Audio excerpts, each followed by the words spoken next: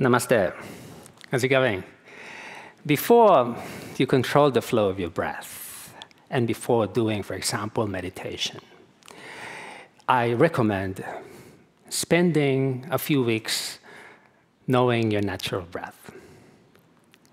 And then just doing simple asana so you can sustain the duration of that journey, like the preparatory stage to meditation. Yeah. So first position you can learn and practice is this, the Sukhasana. You're just crossing the legs.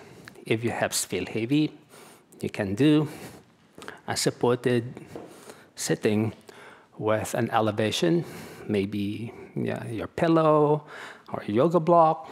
You can just fold your blanket. So your knees and the hips are open. Okay. And then hand gestures. You may place your hands, and then contouring the hollow part of our palms on the rounded bones of the knees. You can even massage as you work your breath and awareness, or you can practice the Dhyana Mudra. Dhyana Mudra is a mudra for meditation. Dhyana means the meditative part, with the right hand on top of the left, and our hands or the thumbs touch, like you're forming a cup. And the elbows rest under your shoulders. Okay.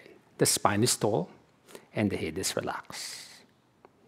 Yes. And then looking down to your heart without squeezing the throat, and just feeling the breath. So together with this lesson, I've written the principles of the breath, but let's summarize that. As you inspire the breath in, the cool sensation rises. You feel the breath lift towards the nasal cavity, and your eyes magnetize the optic muscles, the nerves, like you're looking between the eyebrows, and the sound of the inhalation rhymes to the sa. And there's a mild suspension at the natural pause at the top of the breath. And exhale through the nose. You feel the moist, warm air exiting your nostrils, and the sound is denser and low and humming like the ha. The sa and the ha. Don't alter the breath, so just breathe to your potential. If you watch your breath, if you follow the breath, and together with the qualities of the breath, your pattern will just increase. Inhaling and feeling the texture. Yes, the breath has a texture. How fluid and how open the breath rises and fills you inside. And how soft and gentle the breath exits and the outer body softens. Like as you inspire the breath in, you open, you expand, and you lift. And as you exhale, you soften, relax, but you don't crouch, you don't slouch. Okay. The breath also has an image, yes. If you hover your eyes in front of your eyelids, you may see this radiance coming close to you. Meditate or just observe that radiance. Might be filled with thoughts, but predominantly you can feel this light hovering. You can see the light hovering. And as you exhale, the heart and the eyes relaxes the eyes, and the image dims a bit. And invoke some goodness.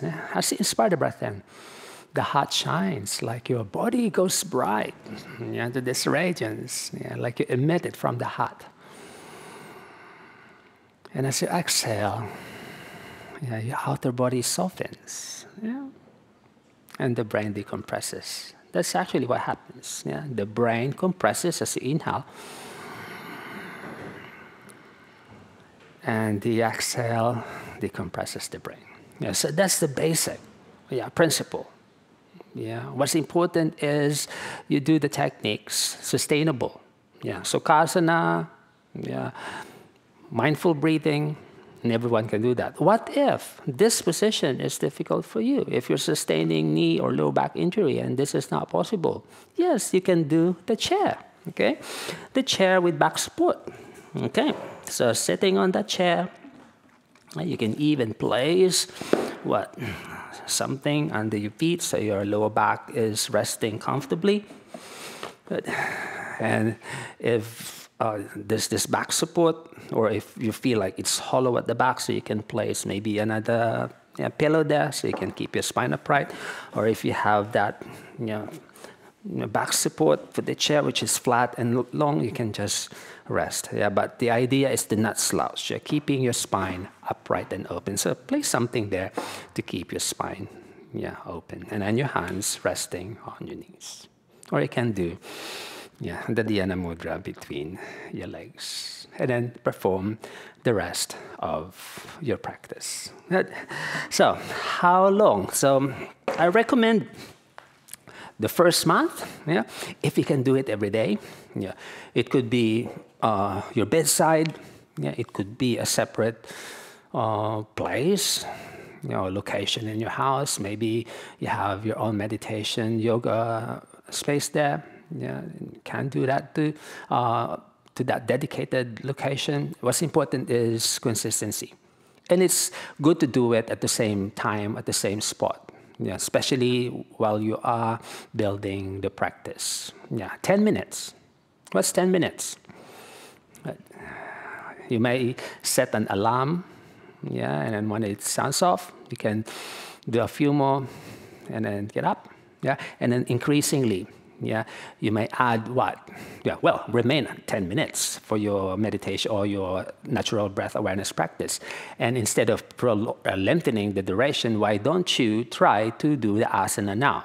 So if you can allot, for example, 30 minutes per day, so first do your natural breath and then do some asana. And I've given many tutorials about a beginner's asana. You can do that 15 minutes and then relax in the shavasana.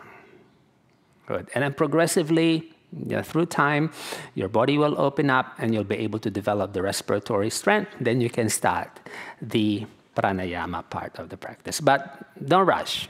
So the essence of this lecture is how you can start and then sustain it without too much complexity. And then just read through the rest of the lesson, this article, I posted together with this lecture. And hopefully they'll be able to guide you to a smooth sailing practice at home. And let me know. I'm here to assist you. I value your support, and don't hesitate. I'll see you in the next one. Have a lovely day. Namaste. Namaste.